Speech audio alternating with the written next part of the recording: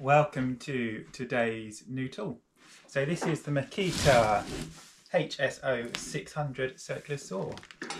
The reason I got this one is because it's cutting depth. So this one can cut 105mm, I think they advertise it as, which will be enough to cut a sleeper in one go. It's big. The box itself is massive and heavy. So I imagine the saw inside will be equally as big and heavy. Let's have a unboxing. The first impressions are, wow, it is big. Jeez, it's huge. So here we go. Ooh, and heavy. So this is the saw. Looks fairly straightforward. It is heavy. It looks well built. It's got a nice little grab handle on the front there. Looks quite good. All the usual things you'd expect from a circular saw. It's got your angles at the front, level, and that's change of depth. Saw blade retract, and the key to change the blade. So first impressions are it's big, but I guess that's what I wanted. Heavy, wouldn't want to use it all day, every day, but I think for one-off cuts it should be good. Let's go and try it out. So this is the reason I got this saw, is to cut through big old sleepers. So I've marked up my sleeper along here. This is the first time I've used this saw, so let's see how it does.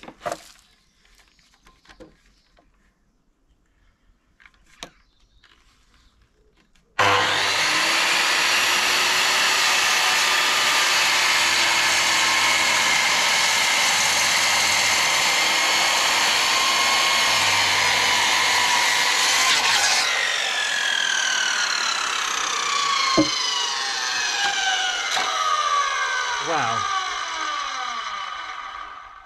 that has got some power behind it. It takes a while to get up to speed and a while to stop, but actually that cut is beautiful. Slight bit of tear off there, we didn't quite go through the end, but other than that, it had absolutely no problems cutting through it. So really pleased with it. Let's have another go, another one, and see how we get on.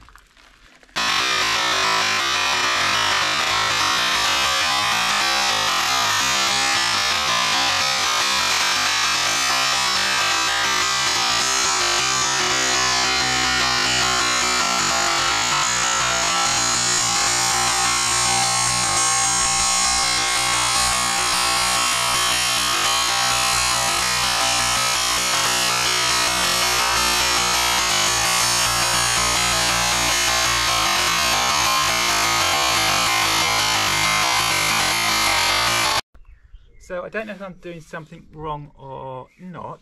I've made two cuts with it now, and each time, as it gets to the end of the cut, the saw has got some kickback. I don't know whether my sleeper wasn't quite level. What I've done is I've tried to get it as level as I can. I don't know whether it was slightly just tipping down and binding, but we'll see. I'll have another go. But so far, I'm not super impressed. We'll give it another go.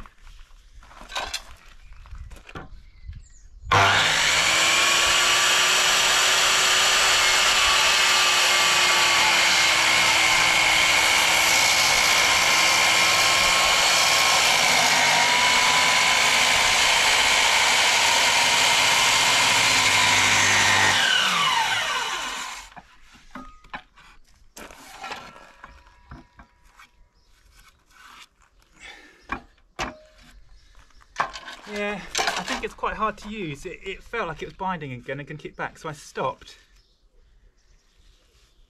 I don't know whether I need to just do it on a completely flat surface and have a sacrificial piece under it. I might try that with the next one. Wait 1 minute. Okay, so what I've done now is I've got a little sacrificial piece of wood in there. So the sleeper is completely flat now. Let's hope that cures any of our kickback problems.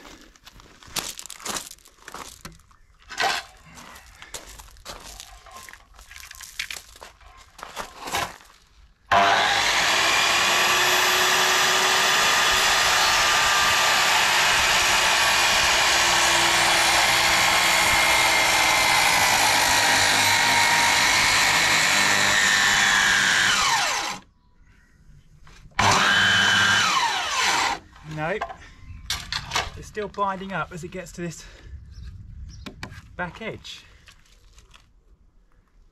Don't have any solutions now. I mean, it's completely flat. Let's move it over a smidgen, try again. So it's not, the wood's not bending at all. Do I need to go quicker, slower? Don't know, try again.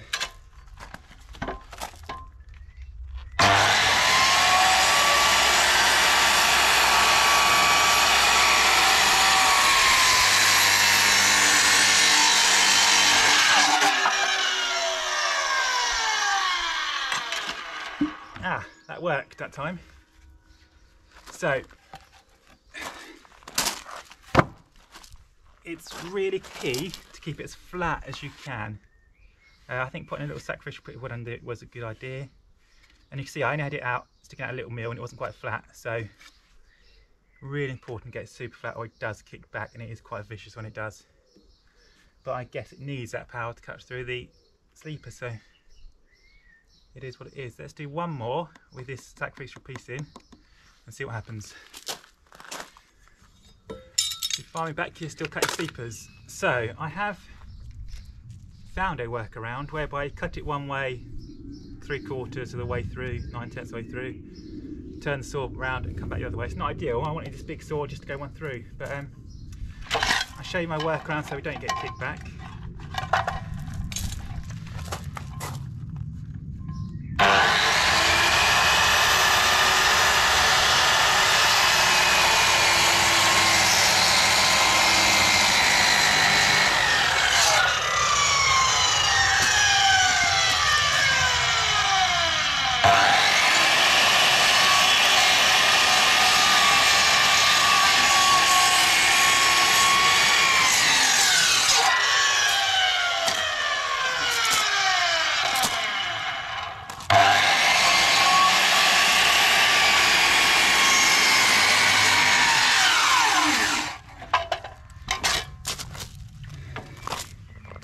So, no kickback that way.